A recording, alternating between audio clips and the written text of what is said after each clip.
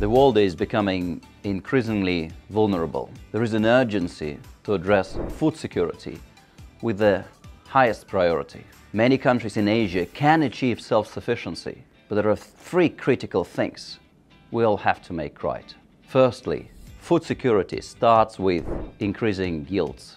Many farmers around the region tend to produce considerably lower yields compared to many other regions. In some cases, for certain crops, up to 40% below. In the next 30 years, we have to produce 60% more food to feed the growing population. That's why it's so important that we all together build the required infrastructure to enable farmers to become more productive.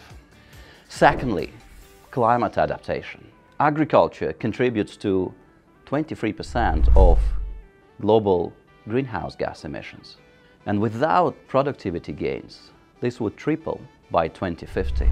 Farmers need access to climate-smart and resource-saving technologies to be able to produce nutritious food and do it in a safe, environment-friendly and sustainable way.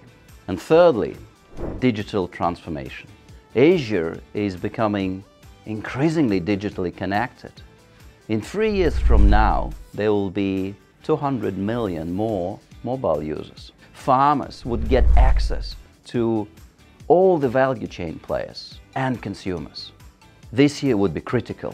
We have to accelerate implementation of all possible technologies and solutions to improve the food security.